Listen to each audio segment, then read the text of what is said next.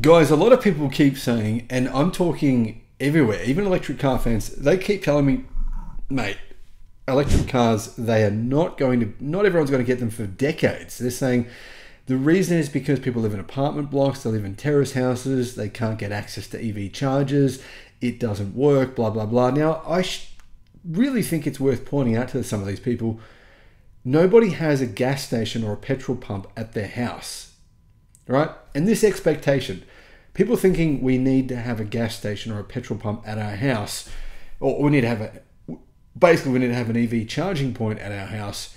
Without one of those, EVs won't be adopted mainstream. That's what a lot of EV fans are even saying. I think that's crazy. And one of the reasons is this. Governments are rolling out kerbside chargers. So chargers that are literally on the street. They are actually going out in numerous countries around the world. There's already quite a few of these in various European countries. We know they're being rolled out in Germany. We know some of them are being rolled out in the United States. Now, Ausgrid, which are the main electricity, basically the electricity business of Australia, they're the corporation, they are rolling out kerbside EV chargers on power poles. Here are the details. Hello, my friends. Welcome to the channel.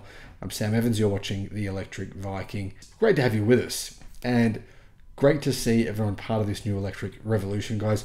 I'm really excited to I'm going to get an EV, a new EV that you guys, well, you know a little bit about, Xpeng G6. I'm going to drive it in about 3.5 weeks. I'm going to drive it with Jack and Cal, with my boys. We're going to do a road trip to Melbourne. I'm going to do some hiking in Melbourne, potentially hike Mount Bogong, so that's the highest mountain in Victoria, and then we're going to drive back. I'm going to show you guys what it's like to take an Xpeng G6 on a long road trip. I think it's going to be a lot of fun. So convenient and affordable is what Ausgrid is saying. Now, Ausgrid saying the electric revolution is here, and there's a lot to look forward to. Your future car will do away with a complicated combustion engine, which requires a lot of maintenance, replacing it with a simple electric motor. I've got to beg people, please stop posting stuff. Please don't send me messages talking about when I've got to replace my battery. After 5 years, you've got to replace your battery pack. That's all a heap of crap, guys. Pretty much every modern new car, the battery pack will last for a minimum of 500,000 kilometers. It's a lot longer than an internal combustion engine will last on average. So, new EVs, right? They have a battery pack. They can be charged overnight, eventually entirely by renewable energy, like the sun and the wind. Here in Australia, we have our entire grid now is an average of 40% renewables. Some states are well over 50%. Places like Germany are at 65%. Most of the world will be renewable only within the next decade. And obviously, there's key reasons for that happening. So that means that really your electric car, even if you can't, power your electric car with your own solar panels on your roof, even then, it doesn't matter because all electricity will eventually be renewables. In an EV future, the air you breathe will be cleaner. There'll be a lot less cancers, a lot less of things like asthma and other issues that people are having from the fumes from petrol and gasoline powered cars. But in the future, you'll have one big thing, right? And that is the ability to charge your EV at many different places. We're talking fast food restaurants. We're talking hotels. We're talking supermarkets. We're talking, at your home, of course. But there's so many places where chargers are being installed. Australia's electricity grids are powering up for the shift to EVs. And the truth is, guys, that Australia's electricity grid we're planning on being 90% renewable by 2032. A lot of people believe by 2035 that all sources of fossil fuels in Australia will be dead. Ausgrid, they want to take advantage of this. And they can see the fact that with renewable energy, there'll be many times of the day we will have way more energy than we need as a country. Now, a lot of that energy will be stored in mega batteries. A lot of those mega batteries are being built right now across Australia.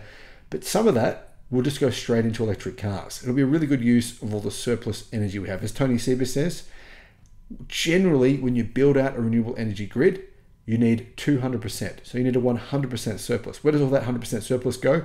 It goes to EVs. Ausgrid, apparently, they are preparing the grid in Australia for roadside chargers. So What does that mean? Well, roadside chargers apparently will be everywhere.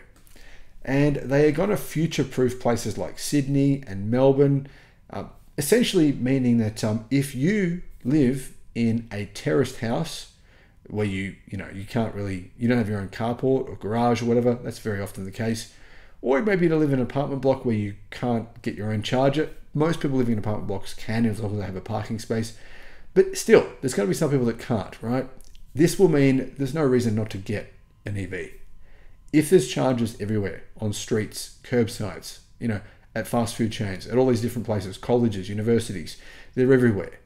If they're also, right, affordable and much cheaper than internal combustion engines to power, EVs are cheaper, but they're going to become even cheaper. That's what many experts, including Tony Seba himself, are saying. He's saying it's going to be marginal cost. It might cost around $5 to $10 to actually charge your EV from 0 to 100%. The reason for that, of course, is all this excess renewable energy we have. Interestingly, Ausgrid already have some of these, right? How fast are these? How fast can they actually charge? They provide between 7 kilowatt and up to 22 kilowatt of AC charging. On a 22 kilowatt charger, not all cars can charge at 22 kilowatt. A lot of them charge at 11 kilowatt. But anyway, if you can charge your EV at 22 kilowatt, you could potentially probably charge your battery in about 3.5 hours, depending on how big your battery is, maybe even quicker if you've got a small battery. A lot of cars, for example, Xpeng's G6, that's 11 kilowatt fast charging, AC charging, but it's still 11 kilowatt. You can probably charge in about probably 5-6 hours, depending on the size of your battery pack. It's pretty quick, actually, for AC charging. Ausgrid is apparently working with the industry to explore different ways to scale up solutions and add chargers to Australia's electricity network. This is one of the ways that Ausgrid can make money. We know that more and more people are installing renewables, the more and more people are installing big battery packs, right, at their houses, meaning these people don't need electricity from the grid. Electricity companies are going, well, what are we going to do? All these people, right, we've got 4 million households in Australia with solar panels now.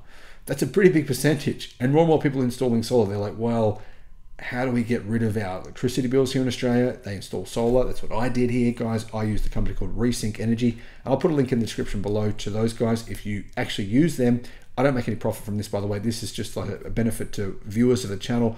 They will give you a discount. They have the best reviews of any electricity company, or sorry, I should say any solar company here in Australia.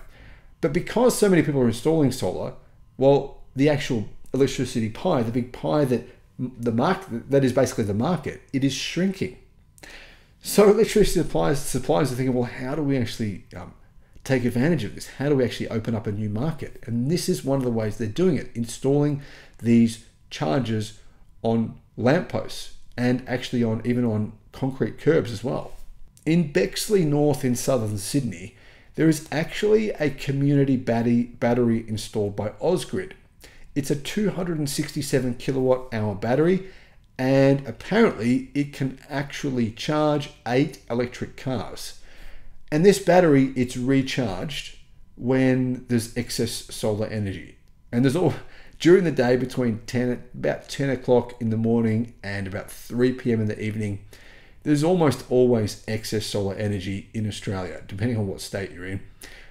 But in the next 5 or 10 years, there'll be massive amounts of excess energy. And of course, batteries like this, they'll be recharged using that energy that the grid, well, technically is curtailing or actually getting rid of. So this is the future of electricity here. This is not just the future in Australia. The future in Australia involves things like vehicle to grid, or people using their EVs. Now, speaking of using their EVs, some of these big batteries that people are using to do things like this, they're actually getting them from old electric cars that have no longer been used, or potentially they were involved in some sort of collision where the battery packs, there's nothing wrong with them. Then you can use these, potentially create your own battery storage at home or the grid.